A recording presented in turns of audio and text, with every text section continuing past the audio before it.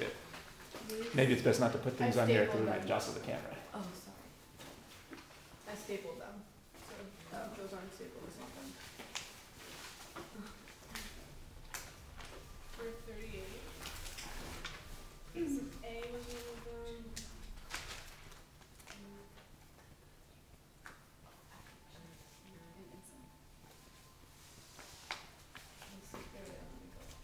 Did you give them to me or do you have them? I put them on the table. So somebody had them. Did we clean up the table completely? What are you looking for? Promise at 8 for. I just gave him one. The one I have.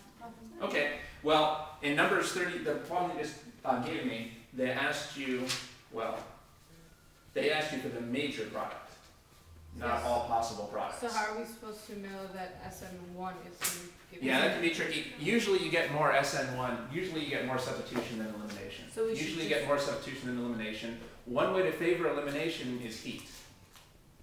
If they're putting in heat, that might mean that they're going to favor elimination then. So like every problem that we got was like they just put SN1. Does that mean every time they just put SN1? Yeah, so generally speaking, substitution would be best. Now, however, the safest thing to do is remember that the person that wrote your textbook solution is not the same person who's going to be grading your exam. Right. And different instructors have different kind of standards for what are significant products. So before the test comes around, you want to have gone through any sample exams you have. Have you gotten a sample exam? Yeah. You want to have gone through that and then seen what their standards are for what the products are for SN1 and E1. So what I was talking about before, each instructor is different. When I said that last time, I was thinking previously I was tutoring people who had an instructor who wanted people showing both the SN1 and the E1 products. It's possible that your instructor might be different. So the only way to show for sure, They have a different instructor? you know, there's a different OChem instructor every semester.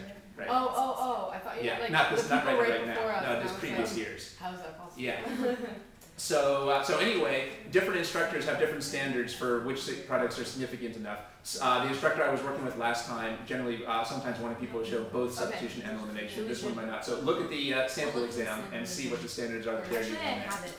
Yeah. There was a table in the book. I can find it. That's only 2-halo-2-methylpropanes. Oh. Okay.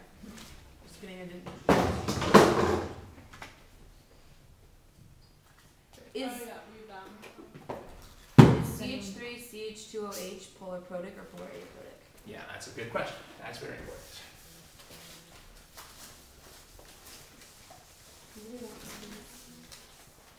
Actually, yeah.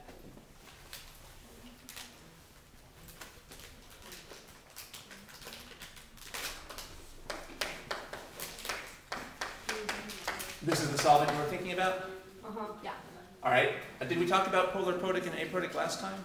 Yes. A little bit. So you guys tell me, is this protic or aprotic? This is ethanol. Yeah, this is ethanol. That's right.